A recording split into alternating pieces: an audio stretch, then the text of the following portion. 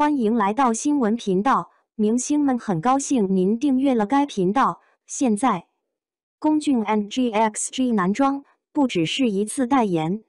不久前 ，Gxg 男装品牌官宣龚俊成为全球品牌代言人。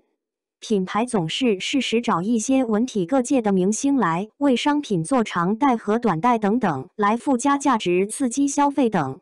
本以为这次也和平时看到的代言大体上也无二致，但是作为一个外行，居然看到了品牌的战略意义，感受到的品牌求变求进的诚意。Gxg 是时尚男装品牌，隶属于慕尚集团，现由 LVMH 入股。其实从 Gxg 创立到如今蓄力再发，不难看出 Gxg 男装品牌的敏锐的市场洞察力和抢占先机的能力。从一开始的街边小店到入驻银泰，从站稳脚跟到多元化产品的设计研发，从电商红利到新零售概念的融入，从寻求资本到 LVMH 集团入主。从服装市场激化且同质情况下 ，Gxg 再次精准做出了市场分析和行动。所以我理解为这一次是 Gxg 在服装市场细做的大动作。而这次大动作的精准运营策略下的第一步就是选择优质代言人，他们选择了青年演员龚俊。龚俊作为当下最具热度和商业价值的青年演员之一，他身上有着独特高贵优雅但又亲民的和煦温柔气质，特别受到社会精英层喜爱。而他的时尚表现力更是被最大化认可。除了奢牌代言，各大一线杂志成为中国男星 RCFA 开通个人主页第一人等等。还有很重要的一点是穿衣必出圈，这和 Gxg 的青年时尚男装定位也高度契合。首先不得不说龚俊这张俊脸和穿什么都好看的身材，多件奢牌服装他展示就没的情况。再者也不得不佩服龚俊粉丝一定的购买实力和能把好东西玩出花、玩出圈的能力。比如 LV 牛仔蓝被誉为碎冰蓝玫瑰，时尚达人纷纷入手变成了各位龚俊。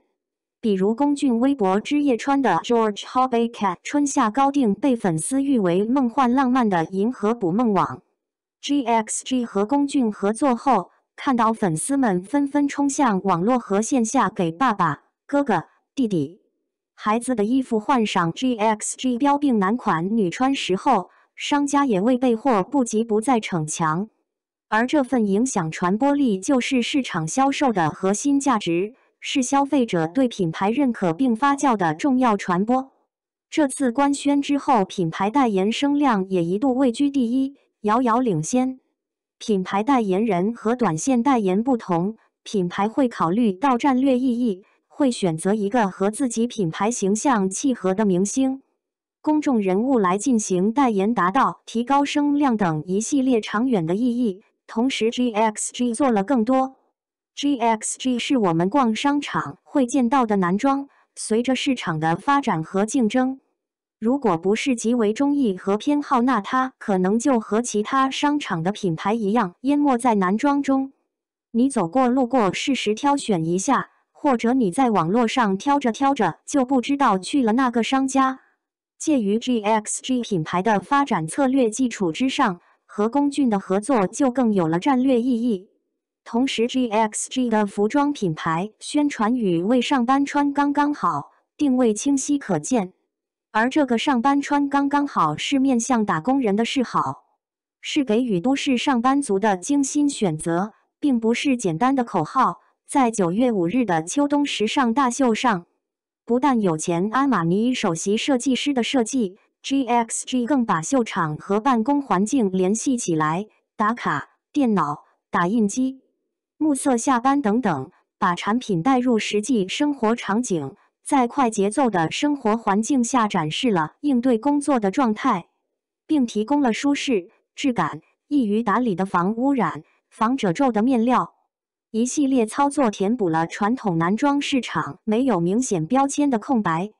同时在广告宣传中，龚俊作为品牌全球代言人，用优异的外形条件将服装一一展示。不想太严肃，不要太随意，上班穿 Gxg 刚刚好。好像一下子解决了男士买职业装的选择烦恼，并且看起来很帅气，很高级。